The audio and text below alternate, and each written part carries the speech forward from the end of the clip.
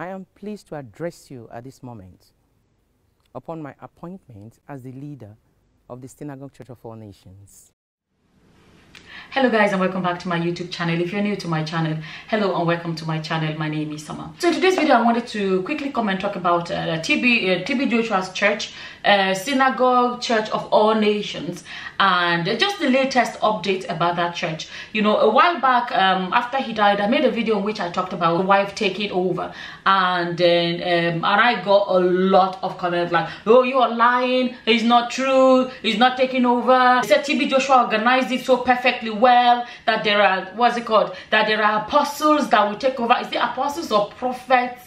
Or there was disciples, something, yeah, something like that. They said they have disciples that will take over, and I think it was in the papers or something that the wife, there was, I can't remember, I saw a publication somewhere that they said the wife is not the one taking over and all of those things. But fast forward 3 months later, it has happened, okay? It has happened. Those that say it's a lie, it's a lie, it's a lie, now it has become a true. Even in that video, I actually said it, and I watched a video of this woman preaching, and I was like, wow, impressed. And so people say, how can you be so rude? What mean you're impressed? What did you expect? If you're saying impressed, if you're saying you are impressed, you know, what's it called? It means that you are expecting something less, blah, blah, blah. I have never heard that woman preach. I have never heard her preach. You know, hearing her preach for the first time, for me to say I'm impressed, how is that offensive? That is even, how is that offensive? I was impressed. I've never heard her preach. So people think because somebody is a pastor's wife, they will know how to preach. It's not automatic entitlement. It's not automatic. I'm going to give her that. It sounded, you know, she sounded good. Just take note of the words that I'm using. She sounded good. You know, when I say that, she didn't sound boring. She sounded like someone that knew what she was saying. She sounded like very powerful preaching, like someone that is, you know what I mean. And anyways, 3 months down the road, she has come out to confirm she is now in charge. Okay, I'll let you guys listen to where she said it herself. Emmanuel, God is with us. My name is Evelyn Joshua. I am pleased to address you at this moment upon my appointment as the leader of the Synagogue Church of All Nations. To all our members, partners, friends, and compatriots in faith, I say good morning and win today. It has been 3 months since the glorious home call of our dear father, founder, and general overseer, senior prophet Temitope Balogun Joshua, which occurred on the 5th of June, year 2021. These past 3 months have surely been challenging, but we thank you all for remaining strong and for keeping the faith as we have been trained, built, instructed, and taught by God's servant himself that trials are the soil upon which faith flourishes. We salute your faith. Today, like always, is a new dawn in the Synagogue Church of All Nations. As we all know, Prophet TB Joshua fought the good fight of the kingdom and finished strong to the glory of God. We have now commenced the journey from where our father left the baton. He had already prepared us all for this new phase, and we must rise up to the occasion as a team under the command of God and the direction of the Holy Spirit. The journey is for us all. The Synagogue Church of All Nations cannot be without you, all the members, partners, and friends of the ministry. So, this now serves as a clarion call for you all to rise as an army of God as we push this great commission forward. I am not your general overseer. My dear husband and our dear father, the prophets for generation, Senior Prophet TB Joshua, remains the founder and the general overseer of the Synagogue Church of All Nations. Like my beloved husband used to say, let love lead. Today, I represent the symbol of that love, even as it continues to reside by the right hand of his maker. I am only a servant who, under the leadership and direction of the Holy Spirit, will team up with you all to direct the affairs of this great ministry. We will work together, pray together, fight the fight of faith together, win together, so that we can all inherit the everlasting home together. I know that we have all missed the congregation of our brethren for the past 1.5 years. But let me assure you that as God leads, we shall all soon converge again and worship God together as a family. So watch out.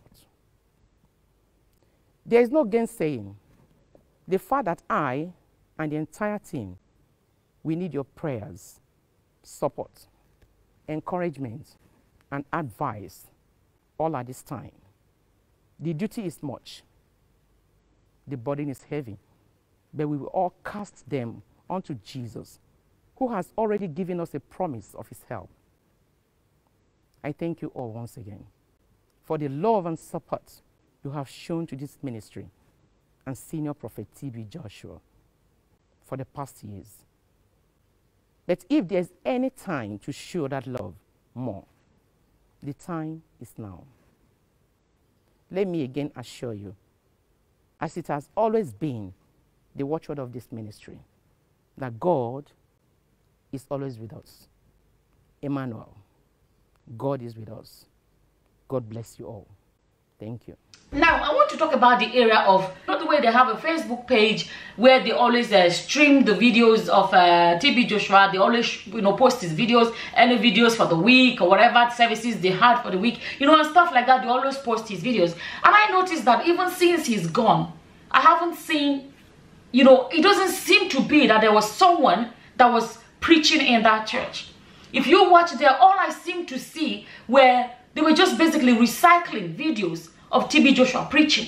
And I remember wondering to myself, how long are they going to keep recycling? So is there no somebody else that's going to start preaching in the church? Is there no one else that's there to actually take his place and start doing this preaching? Why do they have to keep recycling his preaching?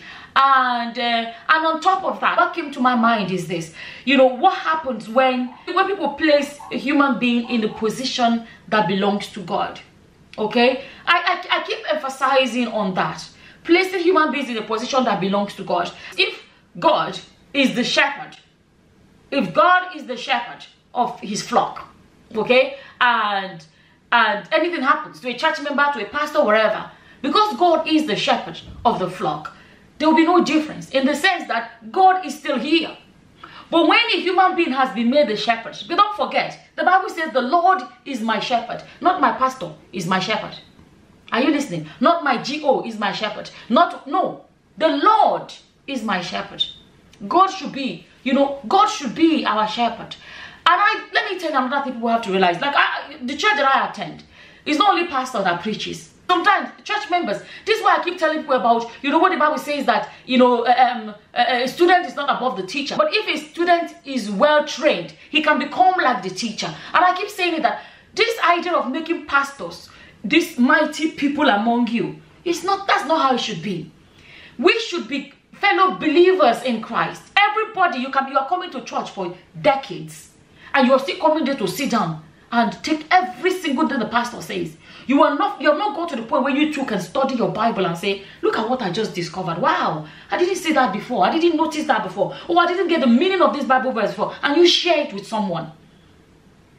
Or when you see that, be like, no, that thing pastor said, there's a bit of an error there. That is incorrect. Because a lot of people have decided to sit back and rely on, if you can go to your doctor, and doctor is telling you that, because of that pain in your finger, I'm going to cut off your toe. Are you going to say, oh yeah, doctor, you are the one in charge, you are the one with the knowledge, do it? You're going to say, doctor, why are you cutting off my toe because of my finger?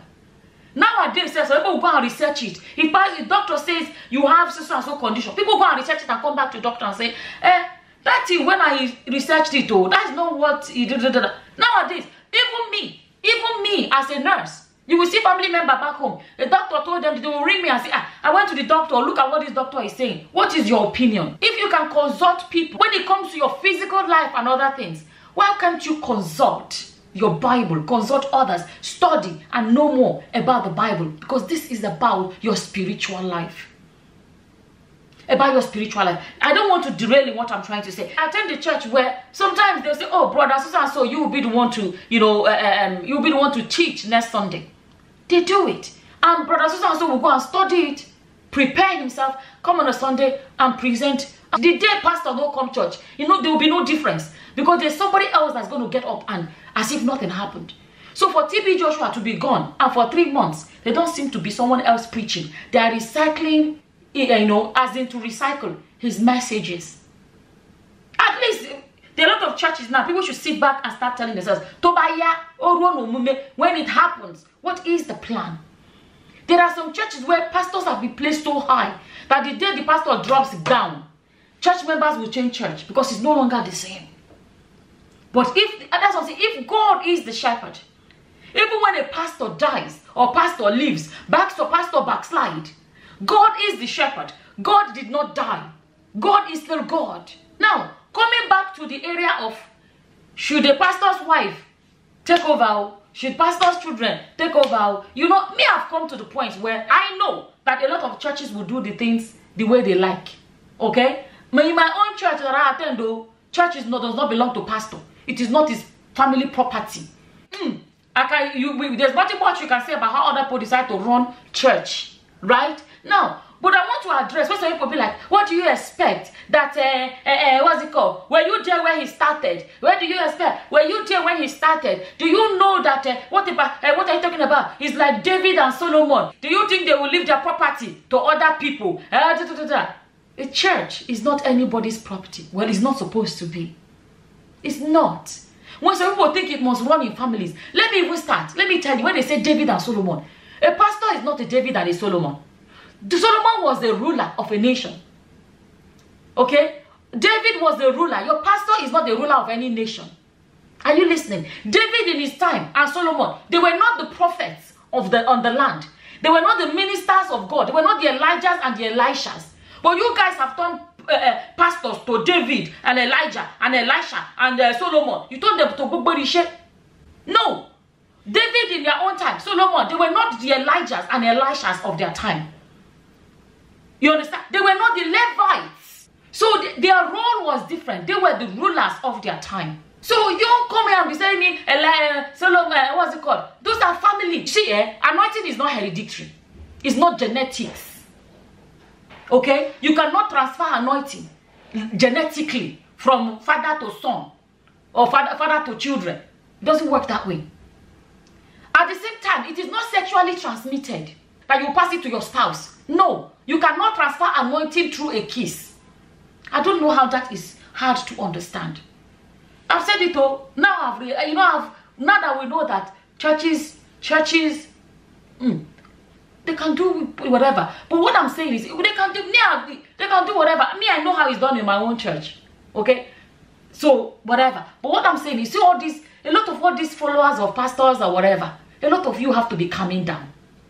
You have to be calming down. But at least apply a bit of common sense when you're doing unnecessary argument. You guys have already decided how you want to do or let them run their clinic. But if you want to be defending, make sure that you know what you're trying to defend. You defend it with logic, a bit of logic or common sense. People are seeing it like as things fall apart. After all of that, I saw a video where they said, I don't know who this were, but you can see people leaving the building. Some people say they are the apostles being chased away. Some people say they are so and so. But whoever, I don't even know. So I don't have any authentic source as to who they were. Those people that were being led out. There was a military guy there, you know. So I don't know who they were that were being led out of the building. But saying the post that I saw, they were saying that the wife has finally gone to court and gotten the court order and all of that. But now that she's in charge, she has the right to organize it the way she wants it or whatever way they want to say. So there's this group of people that are being led out. So people say they are these people. I don't know who they are. At the end of the day, they are being led out. So if they were there before, during the time of TB Joshua, and now that TB Joshua is gone, whoever is in charge decide that they have to go. Is no longer the way that TB Joshua set it. So it's as simple as that. This new person, whoever new person wants it in a different way. And then it brings out the question is this a synagogue church? Are things falling apart? Are things being done the normal way? Or are things being changed? At the end of the day, whether you like it or not, people are going to be watching and say, okay, what happens next? Let's see what's going to happen. Now she's taking over. Let's see how it's going to be run. People are going to be watching. But I'm gonna be honest, I like the way like churches like Foursquare is run. I don't know if it's changed now. You know, I left Nigeria ages ago. Foursquare doesn't belong to anybody. The pastors are placed on good salaries. I believe that if a pastor of a church, whatever, you know, the man dies, you know, the wife should have a good pension, like through their husband's work with the ministry, where they will have a good pension that they can continue to have a good life and stuff like that. But the idea of should family take over? Should the wife take over? Should children take over? At the end of the day, leave your comment, whatever your opinions are. Leave it in the comment section below. As simple as that. And with that, I'm going to say thank you for watching. Until the next time, guys. Bye-bye. Bye.